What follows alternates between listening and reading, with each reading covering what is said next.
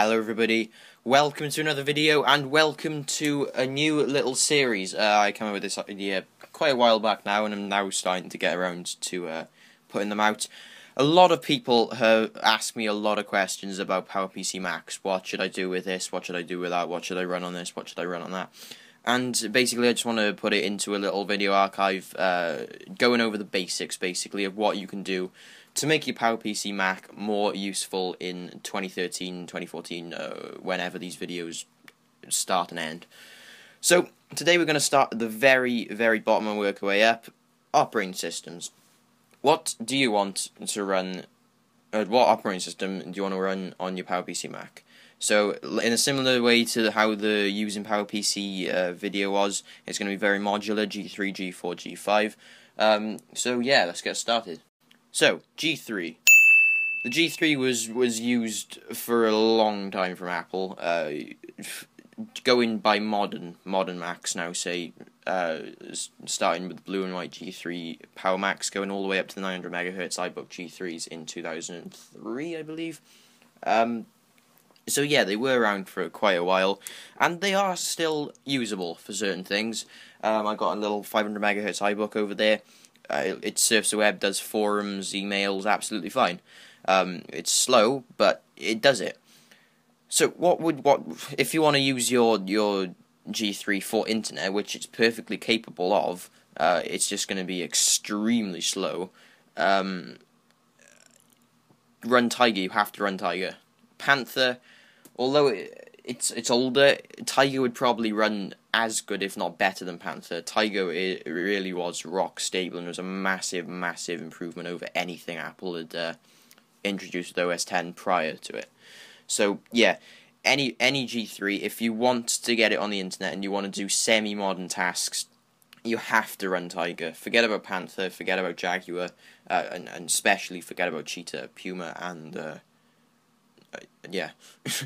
If you want to run old games, and yeah, even if you want to do some really lightweight email stuff, OS 9 is still a very viable option. I mean, OS 9 is seriously old.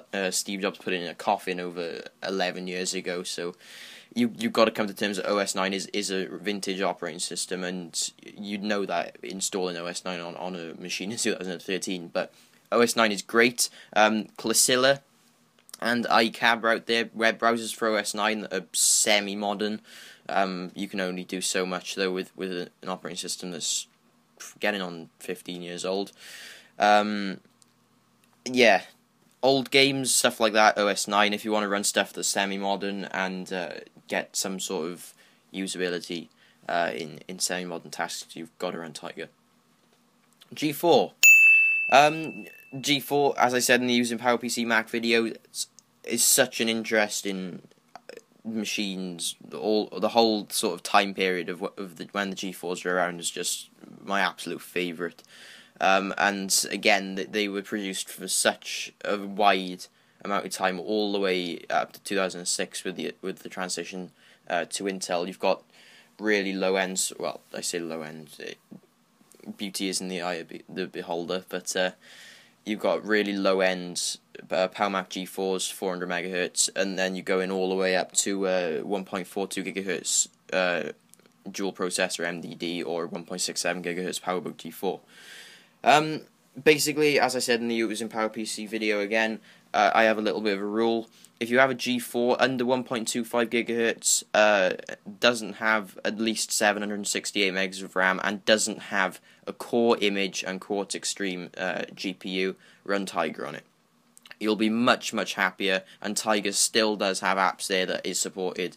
For example, 10 for Fox, and well, even the Keynotes, iWork, stuff like that. It's still relatively modern, and any G4 under 1.25 will absolutely love you forever if you run Tiger on it. They really will. It's more down to the GPU, the core image, Quartz Extreme, but a G4 will really choke under Leoprd if it has a poor graphics card. If you have a G4, a higher end G4, anything that's dual processor or a higher end 2004, 2005, 2006 PowerBook G4 with core image course extreme. I'm talking like a 9600 GeForce 4 Ti, anything like that, anything that's sort of higher end. Run Leopard on it. The G4s are absolute beasts, especially the later ones, and everything maxed out. I mean, just check the specs: 1.42 GHz MDD, 2 gigs of RAM, really decent GPU. It's gonna run Leopard absolutely brilliantly, and it's gonna get your day-to-day tasks done without a single hitch or a problem. An MDD or a high-end PowerBook, they're both really awesome machines. G5 then, G5 is pretty simple. A 1.6 GHz baseline G5 is going to pretty much come out at the same sort of speed as a 1.25 GHz dual processor MDD. So just run Leopard on it, man. Just run Leopard on it. The G5s are absolute monsters, and in a similar way to the higher end G4s, they'll just get through absolutely anything. So I hope you enjoyed this video, guys. You got a little bit of a G5 introduction going on in the background there. Not all videos will just be audio. I will have other stuff in the future based around the PowerBook, in terms of like web browsers, YouTube, stuff like that, Twitter, etc., etc. But yeah, as always, guys, I'll see you in the next one. Ta-ra.